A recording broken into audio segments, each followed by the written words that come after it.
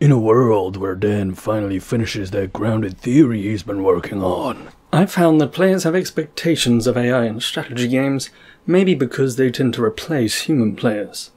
Expectations like following the same rules, competing and providing tension, and having some kind of logic to their actions. Oh, and being able to tell the AI that they're doing things all wrong. That's hard. It'd be about 5 different PhDs if I were to investigate each one deeply, so I chose the one about tension. It has some components. The player has to want a specific objective, they have to believe that they can affect it, they have to believe that the opponent can affect it too, but overall be uncertain about what's going to happen. But it needs more verification. Sure, a lot of player opinions led me to believe it's a thing, but it needs to be tested in the field.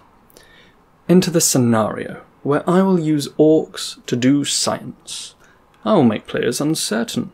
I will introduce moments of surprise, extra horde, and no, they weren't just waiting idly for you to affect perceptions of power. And then I'll ask about how those moments affected those perceptions and how tense the situation was for them. And I'm looking for a placement. If any company actually ends up watching this and would like a snazzy PhD student to spice up AI and design, I'm your Dan.